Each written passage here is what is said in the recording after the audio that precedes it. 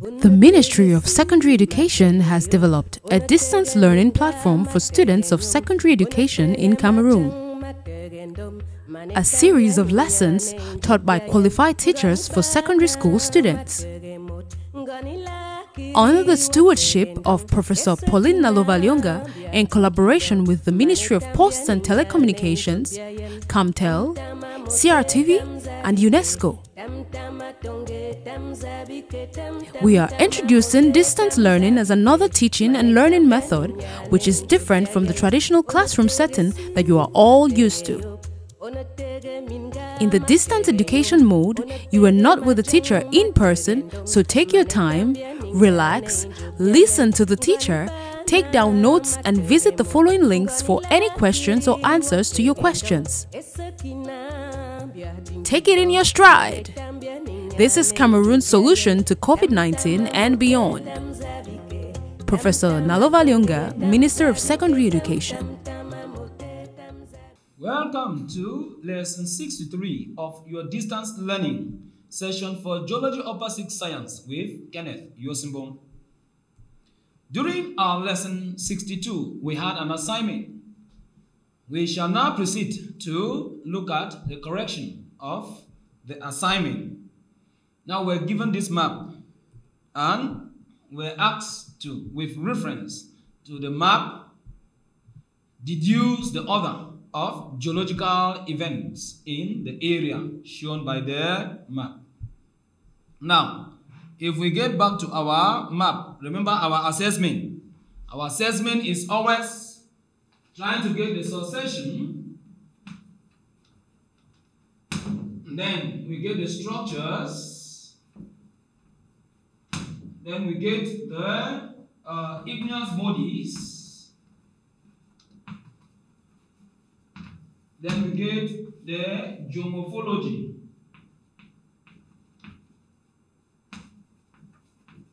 then we can now give the order of event, which is the history. So, from our map, the column, from the column or the key that is given, it is mostly for igneous rocks. So you have the granite, you have dolerite. You know that granite is a major intrusion, dolerite is a minor intrusion, and then basalt, that is lava flow, and then you have now agglomerates, which are pyroclasts. So from our map, we realize that succession there is represented by beds A, B, C, and then you have D, and you also have E. Then structures. If you look at A is in the middle and B is regularly repeating around it, so there is folding. Then if you look at this, there is visible displacement, so there is a fault. And then if you look at the way the material is classed, you will realize that this basaltic lava flow, both here and here, is lying horizontally on folded bed. So it is lying unconformably on folded bed. So there is supposed to be an unconformity. Then you realize that this is a granitic intrusion, which is a major intrusion. You also have dikes, and then you have seals. So there are igneous bodies, and then you have lava flow and pyroclasts represented by agglomerates. So you have lava flows. Then the only information that is lacking here is surface deposits. So if we were to come to our order, we will start working on that map only on this. We have succession, which are represented by beds A to E. We have structures, that is, we have folds, faults, and unconformities. We have igneous bodies, that is, we have both intrusive features and extrusive features. It makes the map interpretation now very easy, or it makes the history of that area very easy to deduce. Therefore, now the first event on that area or in that area would have been the position of beds A, B, C, D, and E. Why begin with bed A? Is because bed A is the core bed of an anticline. and core beds of anticlines are older.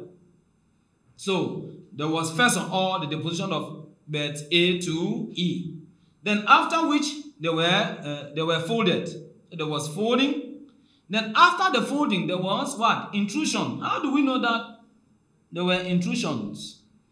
If you come to this map, you will realize that the fault is displacing the dike. Therefore, the dike was there first before faulting. And a dike is what? An intrusion. So we have to take note of that. So there was intrusion before faulting. You see that if you do not know this order, you will not know how to do adjustment with the way the events were occurring. Then after the intrusions, then there was faulting. Then after faulting, there was an unconformity. How do we know that there were unconformities after faulting? It's because when you come here to where you have the lava flow, this is the lava flow, you will realize that the fault ends there. It's not displacing the lava flow. So the lava flow came after the fault.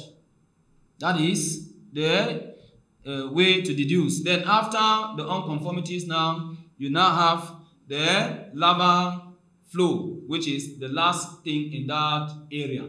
So that is the geologic interpretation of the history of the way events were laid down in the area represented by this map. Now, we are still on interpretation of geological features on maps. We have seen from types of maps right up to straight line, 3-point problems, and geological history. Now, this information from types of maps up to 3-point problems was still assessing the geology of an area. Now, from history, we are already interpreting. And now, we will go ahead to do more interpretation using geological cross sections. That is why we will handle cross sections for all the structures, one after the other.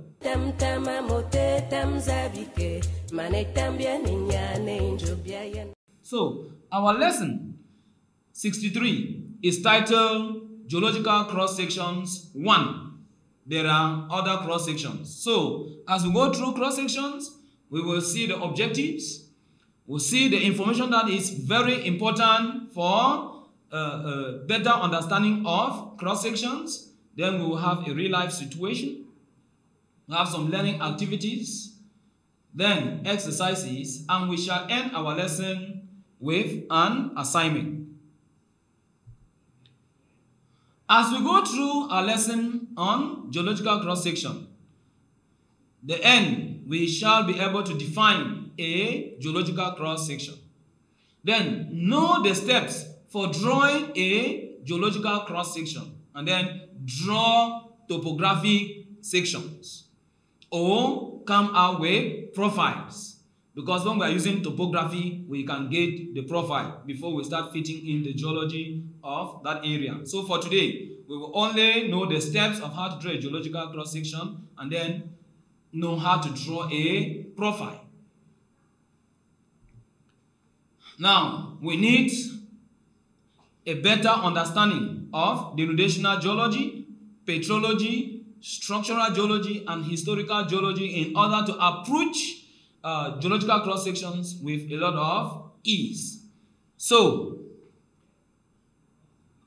if we observe these photos, you will realize that photo A is a beach, photo B, fracture, photo C, stratification, photo D, unconformity. A geologist, therefore, collects petrographic and structural data at different localities in the field. At each sampling point, he notes the coordinates, the name of the locality, and takes a photo of the essential feature.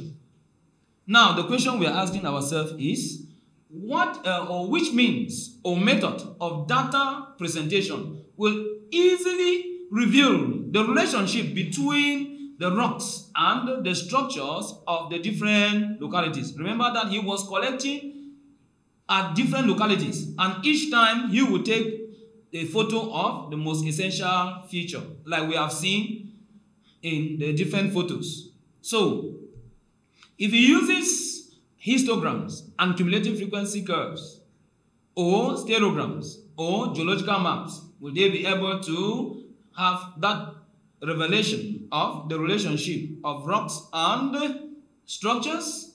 That is the question we shall be answering as we go through our lesson on geological cross sections. Now, in our activity, take a look at this map. You shall observe it and you bring out striking elements of the map. It is still map 15. On this map, we have visible displacement. We have folding, which is observed from regular repetition.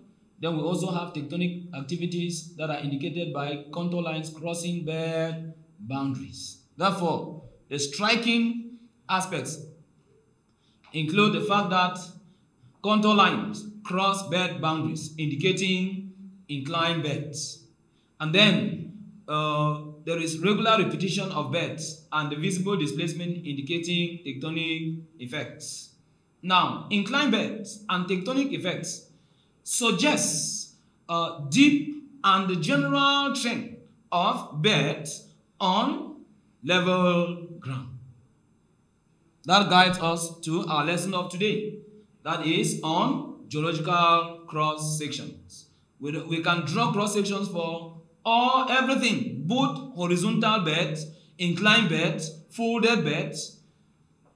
That is why those striking informations are very, very important for us. Now, remember that we also said that up to 3-point problem, we were still assessing the geology, and we are now interpreting the geology using geological history as well as using cross-section. Now, to draw a geological cross-section, or a geological cross-section is a topographic profile of the horizontal distance plotted against the vertical height, showing the succession of the various strata as they appear on the subsoil. Take note, there is topographic profile, and that topographic profile reveals the vertical succession of information that occurs or as it occurs underground or subsoil. So for geological cross sections, we don't deal with what happens on the surface. We deal with subsurface information. That is why we could also say that it is what? A vertical slice that gives the geology, a brief geology or a cross-sectional geology of an area that is represented on the map. Now, this is an example of a geological cross-section. You have the map. Remember that in a cross-section, there must be the line of section. And here the line of section is A to B. When we were doing grid references, we came up with a line of section by using grid references from one grid reference to another, indicating 2 points. So there must be 2 points in order to come out with a geological, with a line of section. Then you now have a cross-section that has been drawn. We are going to find out steps. This is just an example for us to know what a cross-section is. And in this cross-section, you have a fault and you have folds represented. Then, the B part of our lesson has to do with the steps for drawing geological cross-sections. Now, the first step to draw a cross-section is first to determine the line along which to draw the section. That is called the line of section. There is no cross-section without the line of section. So, we note the line of section, and we have said the line of section can be from A to B. It can also be from A prime, or from A to A prime. Then we can also have it from X to Y, or from one grid reference to another. The reverse is not true. So when you get to a cross-section, you must know that there is a beginning point and the end point, so that you will know how to place or how to capture the information. Then step 2, draw an axis of an approximate scale with the topographic values. That is going to guide you to come up with the vertical scale. We will see it in workable examples. Then step 3, transfer the topographic information from the map to the section.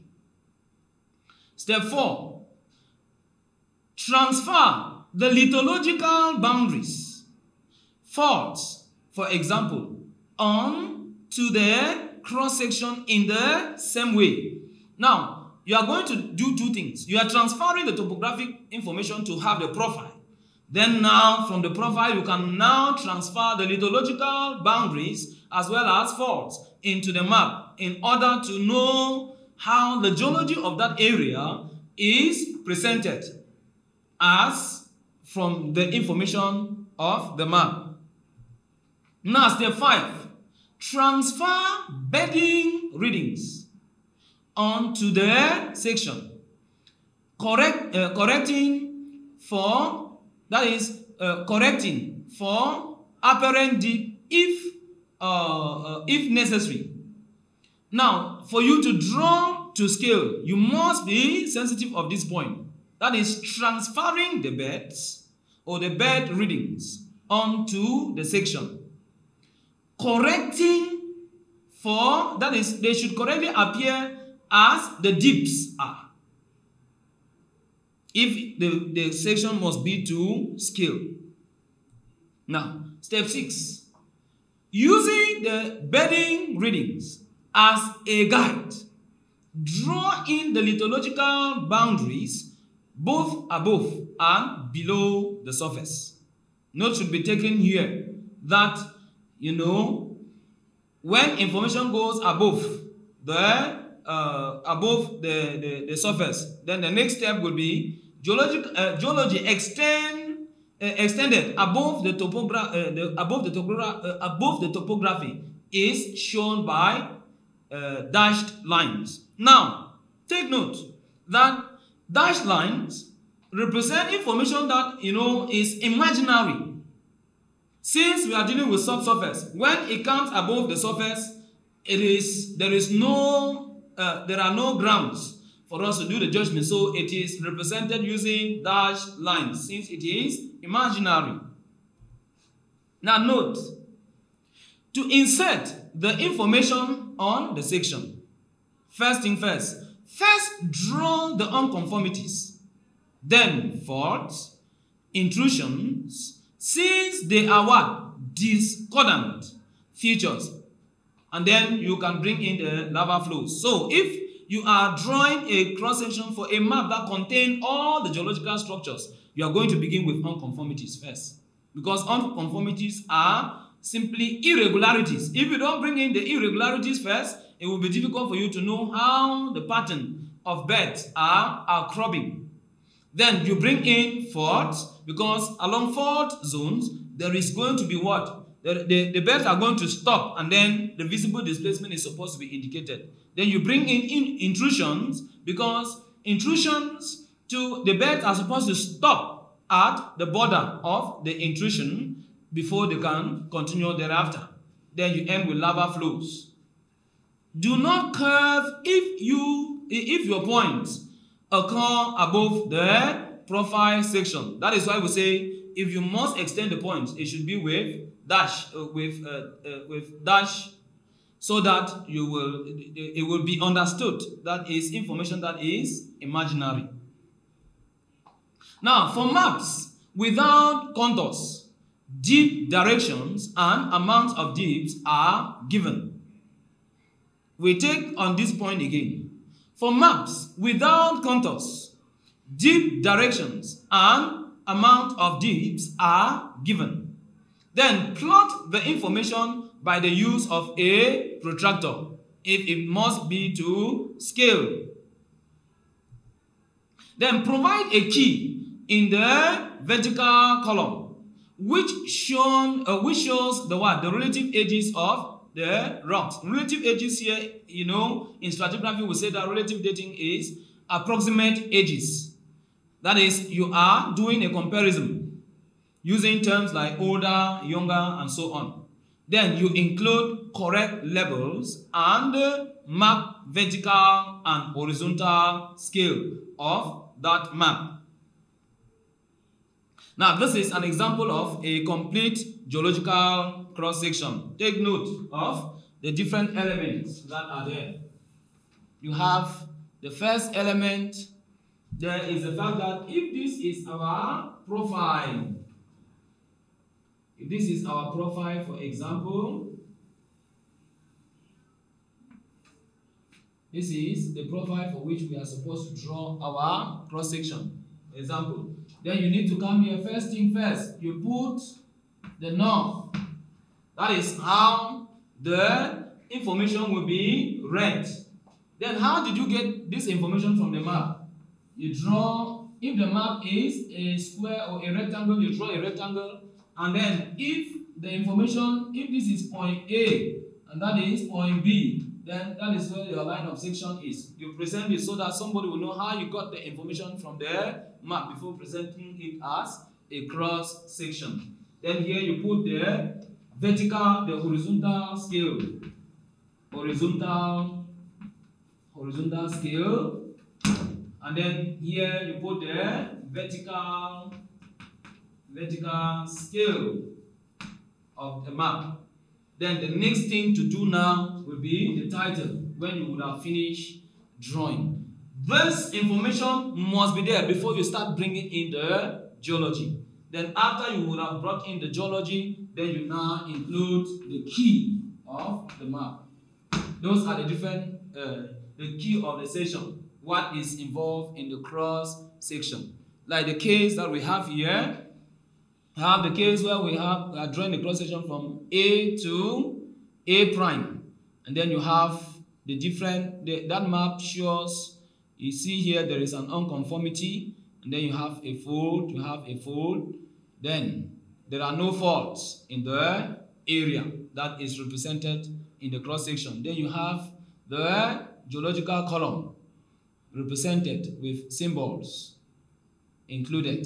What is possibly used in the cross section. You also have the scale.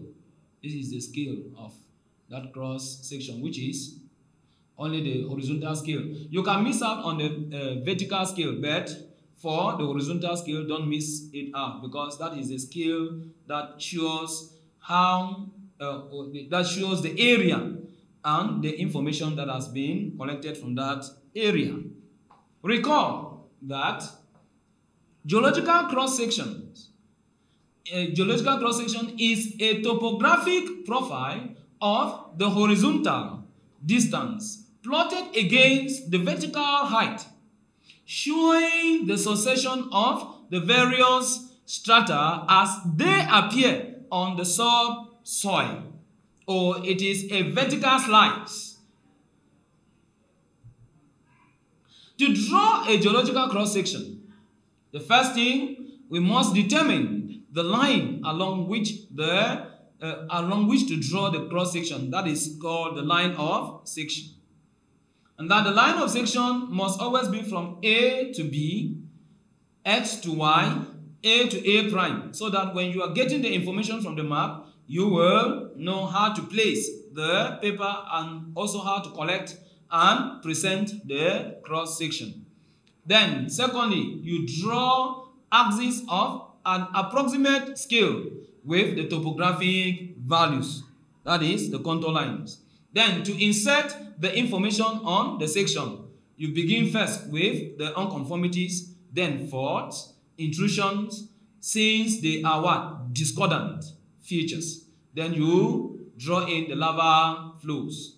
So, drawing in folds should be the last thing in the cross section. Then do not curve if your points occur above the what? The profile section. Then we dive into some exercises. Exercise number 1. Before we look at the exercise number 1, remember that we evoke a situation at the beginning of the lesson. Now we have been talking about drawing a cross section on the map and naming the different features that can be drawn on the map, both the topography and the geological information. So, possibly for the geologist to the method the geologist is supposed to use in order to relay to reveal the relationship between the rocks and the structures can only be using a geological map. So, question number 1 or exercise number 1. A geological cross-section is characterized by 1. Plot of topographic profile of horizontal against the vertical distance. 2. Succession of the various strata as they appear on the subsoil. 3. Outcrop of the surface of the surface strata. Now, which is the correct answer?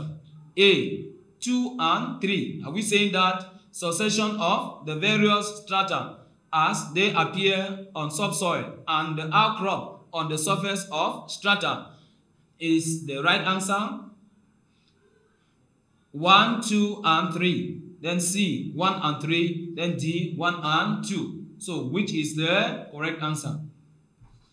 The correct answer is B. We are saying that a geological cross-section is characterized by a plot of the topographic profile of the horizontal against the vertical distance, and that it also involves the succession of the various strata as they appear on subsoil. And lastly, that it will include the outcrop of the surface of strata.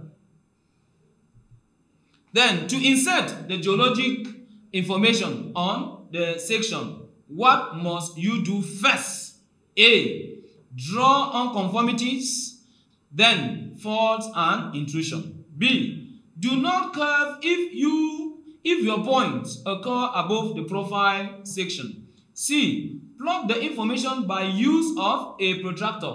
D. Provide a key in the vertical column. Remember that the question requires for us to say what we must do first in order to insert the geologic information on the section.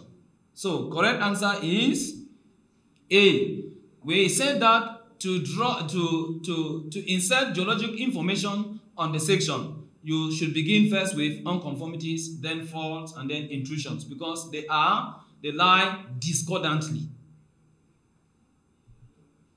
Question number 3. For maps without contours or spot height, the geologic section is assumed to be A vertical surface, B, a horizontal surface, C, a gentle surface, D, an inclined surface. Which is the correct answer? If you look at this profile, it is an indication that the area has contours. Then in cases where you don't have contours at all, what assumption should be made? The assumption is that the area is a horizontal surface. So that way, the profile is supposed to be, you can even draw a box as a profile. Now, assignment. State 6 steps for drawing a geological cross-section. State 6 steps for drawing a geological cross-section. Now, to understand this lesson on cross-section, you can visit the Geology for Advanced Level by Kenneth Busenbaum. You can visit the Principles of Geology. You can also visit the Fundamentals of Geology by Ayonge and others. We have come to the end of our lesson. Our next lesson will continue on construction of sections of horizontal strata. Unatege si matege yop, unatege minga matege nyum, unatege majang matege ndom, manetambia ninyane injobiayen, ngani bana matege mot, ngani lakiri watege ndong, esekina bia dinkido, manetambia ninyane injobiayen, tamtama mote tamzabike. Tam tama tonge tam zabike tam tam tama mote tam zabike mane tambia ninyane injobiayen